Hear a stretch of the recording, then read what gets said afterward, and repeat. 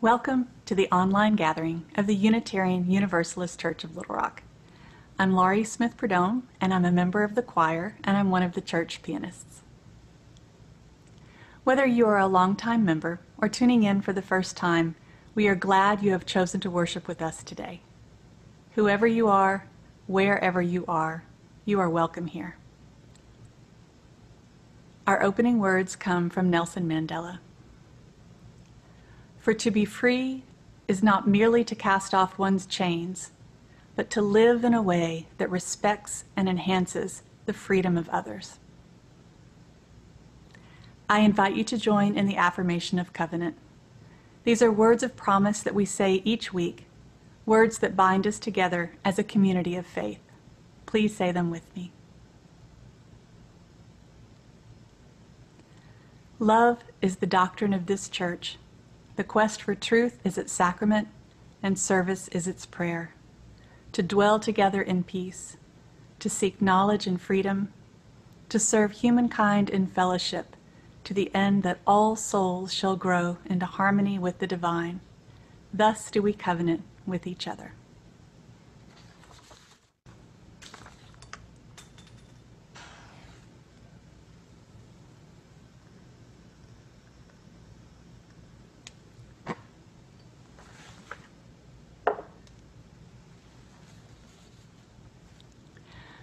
We light the chalice this morning with words from Ellen Hamilton entitled Faith in Summer. In faith, together, we light this small scrap of light, symbol of Grandfather Sun's enormous power, whose energy burns so brightly in these days of deep summer, catapulting the leaves and vines, vegetables, flowers, and fruits to astonishing size, lengths, and heights, spilling over the tops of cages, walls, and trellises, delighting and nourishing all beings. We bask in the warmth and the heat of these days with lightened hearts and quickened senses, in gratitude and in faith.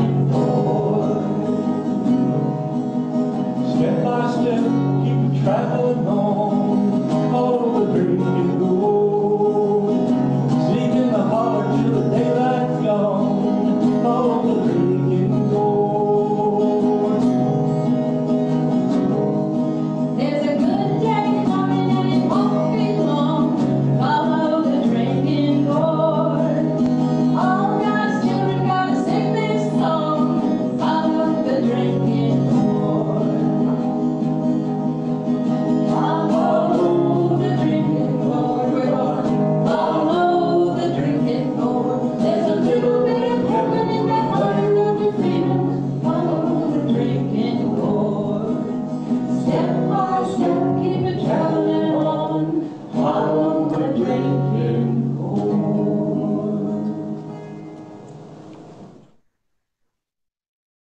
Good morning. My name is Rebecca Roetzel, and I'm happy to be with you this morning. This last Sunday marked the conclusion of the UU's General Assembly. This is an annual gathering of UUs, which was held June 24th through 28th.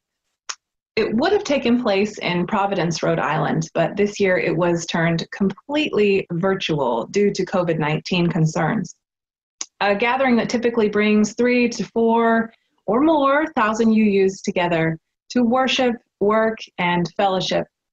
This year's virtual assembly had more than 49 registrants. From the comfort of our own homes, we zoomed our way through elements that make General Assembly what it is. Worship, workshops, discussion groups, working sessions, keynote speakers, yoga, dancing, drumming, chanting, coffee hours, concerts. There was even a drag show.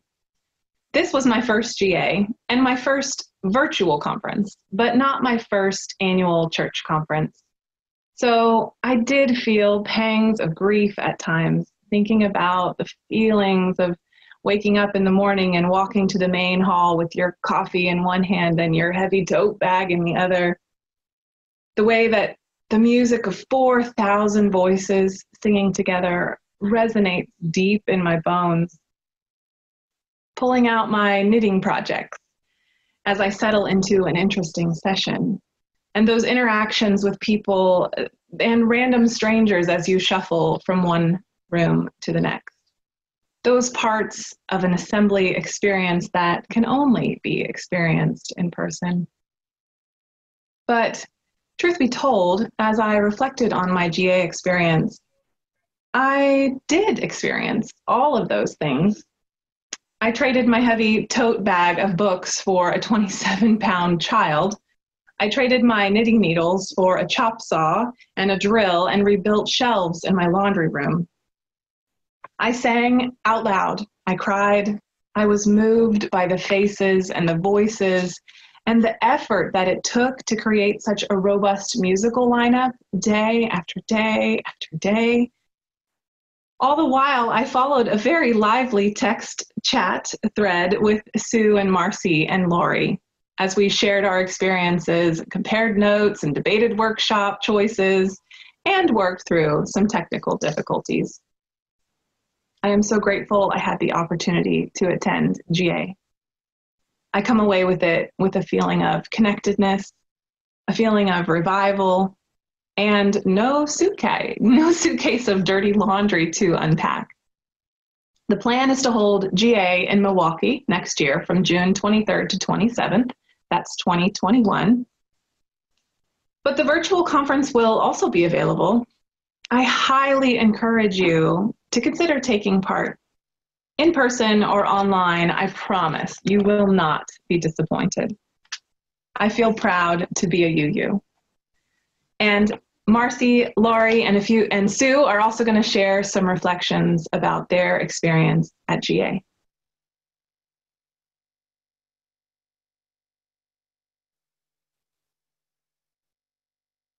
Hi, I'm Sue McDonald. I'm the newly elected board president for UUCOR, and I'm looking forward to a great year. I attended General Assembly. This year's General Assembly was the first ever totally virtual meeting. I had no idea how they were going to pull it off, but considering I had spoken with Cass regarding the challenges that she, John Perez, and the tech team faced just trying to get our worship service on Zoom. Well, to say the least, it was a monumental feat, is to put it mildly. Their tech team did a superb job. Yes, there were some glitches, but as a whole, it went extremely well. There were over 4,900 attendees from 49 states, the third largest GA gathering. Can you just imagine? Each day started off with a worship service with a different speaker. They had virtual music and choirs at these services, and they were fantastic. Then at 9 o'clock, they had at least 8 to 10 different workshops on varied topics. At 11, there were a few more workshops offered. The general sessions were when they held the business meetings, with pros and cons for each topic, voting, and then the results were posted. Can you imagine over 3,000 people around the U.S. meeting virtually for a general session that included voting? It was amazing. At 5 or 5:30, there were reflection sessions where attendees got together in a chat and talked about the day's events and their takeaways. Each workshop and general session had chat, so attendees could voice their questions and their opinions. Someone on the virtual tech team would watch the chat and address the comments and questions to the moderator to be answered. Marcy Riggs, Lori Smith-Prudhomme, Rebecca Roetzel, and I texted during the general sessions. And that was not only a lot of fun, but it helped me to feel connected to both the international group of UUs throughout the world and to my own congregation at UUCLR. And of course, it was exciting to share the experience. UU the Vote, a UUA project to encourage voting, held several sessions and offered the ability for people to get involved during GA, making calls to people in Texas. The four of us are hoping to get involved with this group and others in our local community during this election season. More on that at another time. There was a reflective listening workshop that I really enjoyed and felt connected to. It was called Active Listening when I was in college. It is a great tool to help congregations learn how to listen respectfully and support our behavioral covenant. I hope to share some of what I learned in the future with our congregation. Saturday night's speaker was Canadian author and filmmaker Naomi Klein, the inaugural Gloria Steinem Endowed Chair of Media, Culture, and Feminist Studies at Rutgers University in New Jersey. She's known for her political analysis and criticism of corporate globalization and capitalism. She endorses the New Green Deal and spoke about it during her session. She was an engaging speaker and quick on her feet when answering questions from the chat. All in all, General Assembly was a wonderful experience. I now look forward to going next year on a road trip with my other attendees. Thank you so much for the opportunity to attend and to represent our congregation. Good morning, everyone. So I did have the privilege to attend GA as a delegate for our church. I just loved it. If you ever get a chance to go or go virtually, you should. One of my favorite workshops I went to was held by Galen Gingrich, who is a minister at All Souls Church, Unitarian Church in New York City. He's written a new book, and it's called The Way of Gratitude, a new spirituality for today. I can't speak. And it was very moving to me because he talked about using gratitude as spiritual practice. He explains that everything in the universe is made up of relationships. We are defined not by how we are independent of people around us, but how we are connected to everyone and everything. Spirituality is not about focusing just on me, but it's focusing on how I'm connected to everyone and to everything. A spiritual practice of gratitude opens us up, and it focuses on that fundamental truth, leads us to the fundamental truth of our connectedness and our reciprocity, and that's how we need to pay attention to that. Gratitude is not about thank you, but it's about also looking at relationships to all things, and it's a broader and deeper understanding of those relationships and the reciprocity and what it means to live in reciprocity to all of our relationships. And I want to read one thing from his book. It says, gratitude is a way of life that when consistently practiced leads to an abiding sense of joy. Joy at being alive, joy at being part of this amazing ecosystem we call planet Earth, joy at being able to begin each morning with the gift of a new day, joy at being able to love and work, and sometimes struggle and occasionally fall, and then begin again. I encourage you to look this book up and get it. It's very good. And again, if you get a chance to ever go to GA, it is wonderful. I really enjoyed it. Thank you so much, and y'all have a good day. I'd like to take a few minutes this morning to tell you about my experience at General Assembly last weekend. First, I'd like to thank the church and the board for the opportunity to attend. It was my first GA, and it was fantastic. I particularly loved all the music in the worship services. I even liked the music they played while we waited for sessions to start. And I got a lot of good ideas for different ways I might play some of the hymns we sing on Sundays. So thank you. One of the sessions that I attended was called UU the Vote, and their themes, or hashtags, are Vote Love, Defeat Hate. UU the Vote is a movement within the UUA to combat voter disenfranchisement and to mobilize voters to go to the polls in November and beyond. One of the speakers said, "Justice is what love looks like in public." And that's what UU the Vote is about, figuring out ways that people might have trouble voting and what we can do to help. So they're looking at making sure people are registered to vote, that their addresses are current on the record, that they can get to the polls, and most importantly, that there are enough poll workers and observers on Election Day. We know that many of our poll worker volunteers are older and will be staying home because of COVID-19. So we have to figure out ways to make sure that everyone can vote and vote safely. They also want us to be watching the movement to defund the post office, which would have a tremendous effect on absentee ballots and mailing in ballots. So we'll be thinking about ways that members of our church can help, little ways and big ways, as we make sure that everyone can safely vote. And also to be making sure that we're aware that when one group is hurt, that all of us are affected. And so we're going to be thinking about how to show justice as love in public. Thank you. At this time, we pause to recognize the milestones and meditations of our community, both spoken and unspoken. Linda Van Blaricom reports that she is continuing to do well, and we continue to cheer you on, Linda. As always, we send you our love.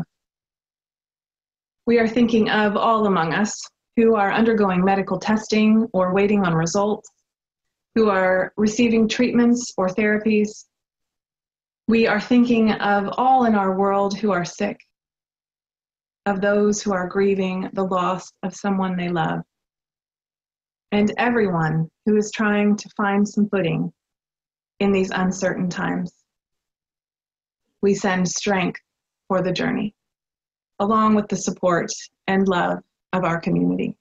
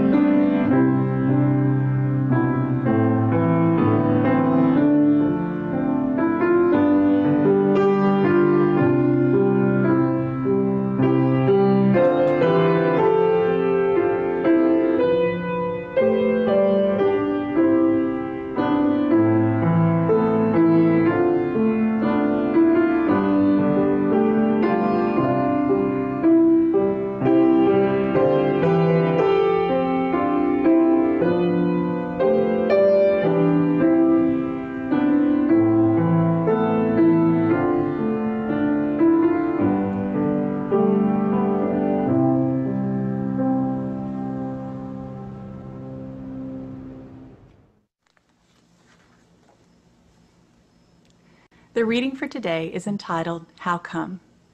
These are lyrics by American singer-songwriter and musician Ray LaMontagne from his first album, Trouble. People on the street now, Faces long and grim, souls are feeling heavy, and faith is growing thin. Fears are getting stronger, you can feel them on the rise. Hopelessness got some by the throat, you can see it in their eyes. I said, how come? How come everybody on a shoestring, everybody in a hole, everybody on this old jet plane crossing their fingers and toes? Government man spin his politics till they got you pinned. Everybody trying to reach out to each other, but they don't know where to begin. I said, how come I can't tell the free world from living hell? I said, how come all I see is a child of God in misery? How come? The pistol now is prophet, the bullet some kind of lord and king, but pain is the only promise that this so-called savior is going to bring. Love can be a liar, and justice can be a thief, and freedom can be an empty cup from which everybody wants to drink. I said, how come I can't tell the free world from living hell? I said, how come all I see is a child of God in misery? I said, how come it's just man killing man, killing man, killing man, killing man, killing man? I don't understand it. I don't understand. I said, how come? How come?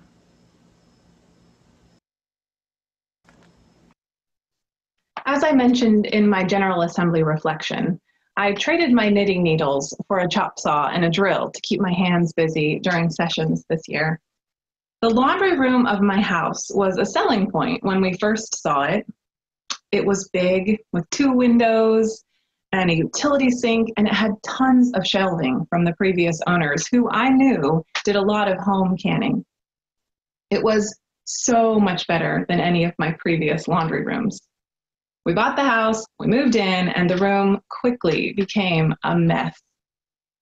The existing shelves just weren't quite right. The spacing was weird, they weren't attached well, the metal brackets on the ends were pokey and became a little hazardous once we had little ones tottering around. We tried shifting the existing shelves around, and Mike tried building additional shelves like the old ones to see if that would quiet my complaints. It didn't. For years, redoing those shelves was my top project. But between working full-time and starting a family, it never happened. I just never felt ready to take on such a big project. The shelves weren't broken. They were functional in many aspects. Redoing them would displace a huge amount of stuff and create a hopefully temporary mess. It would take planning and time. It would cost money. And was it really worth it? I would stand in the room and then feel overwhelmed and walk away. And yet, the laundry room is not a room that I can avoid. I knew it could be better, and I couldn't stop thinking about it. GA gave me a rare opportunity to embark on such an effort. I set out to redo one wall, just one wall. I made a rough sketch, took some measurements, and brought home a stack of lumber. The combination of beautiful, moving, rolling GA sessions and this physical transformation that was taking place in front of me created a truly robust few days for my body and my soul. Energy in, energy out, each feeding the other, leaving me at the end of each day feeling satisfied and revived. I didn't want to stop. I finished the shelves just as the closing session came on Sunday afternoon. I felt so excited. I was so proud. And if you're one who follows analogies, feel free to draw any lessons from the story so far. My intended analogy has yet to come. With one wall of the laundry room completed, I had achieved my goal. I shifted my energy to preparing for this service. I had a rough framework of my sermon, and I didn't think it would take too long to get that on paper. But Monday passed, Tuesday passed, Wednesday passed, no sermon. I just couldn't stop thinking about those other 3 walls in my laundry room. I forced myself to sit down so that I would work on my sermon. Instead, I found myself sketching out a design, taking some measurements, and returning from the hardware store with another stack of lumber. Building the new shelves would be easy, but before anything could be rebuilt, all the existing shelves would have to be emptied and dismantled. That was a daunting task. Bigger than the one previous wall, and all day Thursday, I took the existing homemade shelving system down. The more pieces I took down, the more I could see how poorly these shelves had been constructed. The more I worked, the angrier I got. Who built these? Nothing was anchored to the walls correctly. The metal brackets were haphazardly cut and bent, leaving some uneven ends. The hardware that didn't fit right or boards that weren't cut to the right length were just forced and jammed into place. It didn't come down easy. I bloodied my arms and my fingers and my head at one point. I had to use several tools, even some tools I'd never used before, but now have a great appreciation for. All the while, I kept thinking, stop doing this and go write your sermon. But there, as I wrestled with a stubborn bolt in a jagged piece of metal, it occurred to me that this is exactly what my sermon is about. Dismantling a system that isn't broken. It wasn't built right. It's the day after Independence Day, a holiday where we celebrate our country's emancipation, our freedom as Americans, land of the free, home of the brave, with liberty and justice for all. And yet I find myself resonating with the words of Ray LaMontagne, words he wrote 15 years ago. Love can be a liar and justice can be a thief, and freedom is an empty cup from which everybody wants to drink.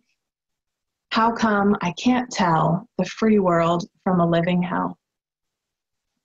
I am no expert.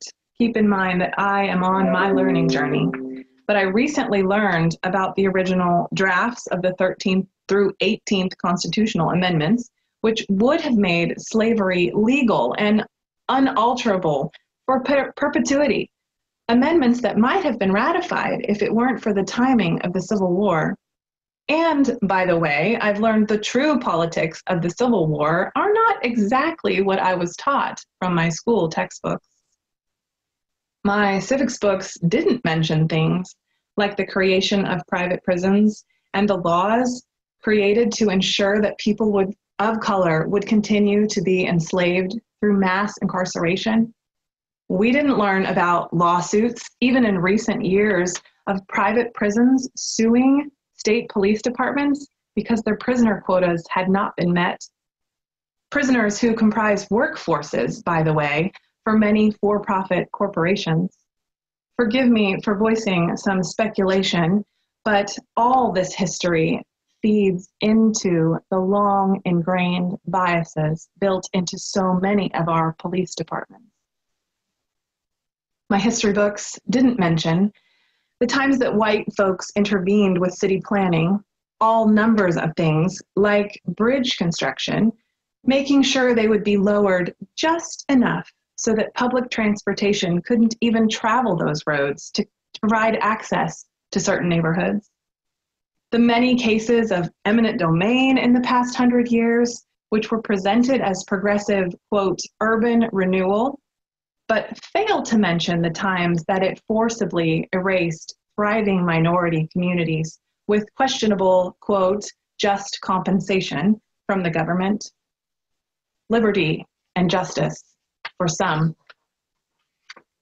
Freedom included relegating people to certain neighborhoods, systematically devaluing education, limiting opportunities for advancement, inhibiting ability to take out loans and therefore owning homes or lands or starting businesses. I cannot do justice to the injustices. You know these things if you've experienced them. Others have to learn them and believe them. Perhaps some of you are familiar with a graphic which helps to explain the difference between the terms equality and equity. I made some pictures as to avoid any copyright. In the first picture, there are 3 boys standing behind a fence, trying to watch a sporting event. One boy is very tall, one is average height, and the other is short. And in the picture of equality, each boy has been given 1 wooden crate. It allows the tall boy and the average boy to see what's happening on the other side of the fence, but the short boy is still too short. In the next frame, entitled Equity, the tall boy has no crate. The short boy has 2 crates, thus allowing all the boys to see what's happening on the other side. I've seen these graphics paired side by side in many contexts, and it does a good job of explaining these 2 terms. But when it is applied to characteristics like race, it implies that some people are inherently less than others, less capable or less value. It isn't about tall and short. Stick with me. A more appropriate graphic to start with, instead of one where the people side by side look like this, might be one where there are 3 boys of the same size, but they are standing on uneven ground that is sloped, or perhaps ground which started out level, but dirt from one spot has been shoveled or mounded up on another spot. This leaves 1 boy standing in a hole, 1 boy on level ground, and 1 boy on the top. When we talk about marginalized or disadvantaged populations, we cannot forget that their being is the same capable size as yours or mine, but the ground some have been set on is not the same. This ground, assets, and wealth, yes, including actual ground, property, which some folks have been mounding up for 10, 15, 20 or more generations, while Black, Indigenous, and people of color are literally just working to acquire enough to bring the next generation up out of the hole they were placed in by a system that was built to oppress. Land of the free? No. Home of the brave? Yes. For about a decade, I worked for Heifer International at the ranch with their experiential education programs. You're going to think I'm trying to sell you on these programs, but let me tell you, they decided to cut them all about a year ago, feeling that youth education does not fall within the mission to end hunger and poverty. For the record, I disagree full-heartedly. But these programs were designed to be experiential simulations to explore the root causes of hunger and poverty. For hours or days, the groups participated in day-to-day life scenarios within a closed environment where resources are not distributed equally. In other words, the ground they're placed on is not level. If there is enough for all, why don't all have enough? Was the question asked to thousands of kids over decades before they departed their ranch experience. The answers given to these questions were never comprehensive, nor could they fit on one giant whiteboard, but they did begin to unload the complexities and layers involved with a global systematic issue. This question, though seemingly simple at first, was designed to overwhelm, to extract interactions, subtle and not subtle, systematic and of free will, which just took place within the group. The experiences of these kids, though the same, were not the same. The experience of kids within one group, though shared, were not the same. After an exhausting experience, to see all of these causes written in front of you on a huge whiteboard, and to have just experienced many of them personally to some degree, brought participants, according to plan, to the lowest moment of feeling overwhelmed. The power of these programs was converting that feeling into empowerment. First and foremost, we thought about our gut reactions to people who are different from us. Not a black and white reflection, a person-to-person reflection. Acknowledging our gut reactions and our carried stereotypes, and then beginning to dismantle them. The debrief continues by filling another whiteboard with the things that make us powerful, tools and skills and contacts and resources that we have. Then we look at that list of root causes on the other whiteboard. With very few exceptions, every single cause that could be written on that board is man-made. And if a problem is created by humans, surely it can be solved by humans. The first step is bringing order to that looming list of root causes by grouping them and breaking them down even further. Then thinking about already established groups who are set up to address those specific things and researching what is it that they really need to be effective. Money, volunteers, awareness. Can we provide any of those things from the power board we just put together? Which of these root causes are things that I am personally perpetuating? Can I change my behavior? What would it take? And who are 2 or 3 other people or families that I could encourage to make the change as well? What other communities am I a part of? What resources or power do they have? What could we leverage in them to address more of these root causes? We didn't just send these kids home. We didn't airlift them to a solution. We took them on a journey. We sent them off with some concrete goals and some realistic ideas that they could really apply to their lives back home. And now I want to give you some homework. If there's liberty and justice for all, why don't all have liberty and justice? Dive into books and podcasts and shows and conversations with people who are different from you. Make lists of your personal biases and the causes of injustice until you are feeling completely overwhelmed. Break it down until you've found root causes that are specific enough to be actionable. Outline your power, name your communities, and then act. This is how you dismantle a system that needs to be rebuilt, one piece at a time. Words from the GA services echo in my ears. Let us invoke the power of being ready. Let go of perfection. Be willing to take risks and make sacrifices. Be ready to make mistakes and ask for forgiveness. Trust yourself to take up space in this movement towards freedom and justice for all.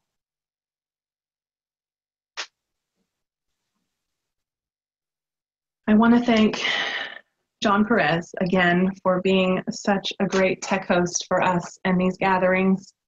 Thank you to those who shared their GA reflections and to our musicians and the voices of our choir. I invite you to join us for Sunday worship next week, July 12th at 11 a.m. with Reverend Jan. If you want to learn more about our church or receive your own invitation to these Sunday services or the other things we have going on like midweek coffee hour and discussion groups, please send us an email at uuclr@uuclr.org. As a reminder, you can also use online worship services and online resources provided by the Church of the Larger Fellowship at questformeaning.org or visit the National Church website at uua.org. Stay connected with us and local happenings by visiting our website, uuclr.org, and make a financial contribution if you feel so moved to help us continue the work. Before we close each week, we say together words of blessing. These are words that we will put on your screen. Wherever you are, please join us together. Go out into the world in peace. Have courage. Hold on to what is good.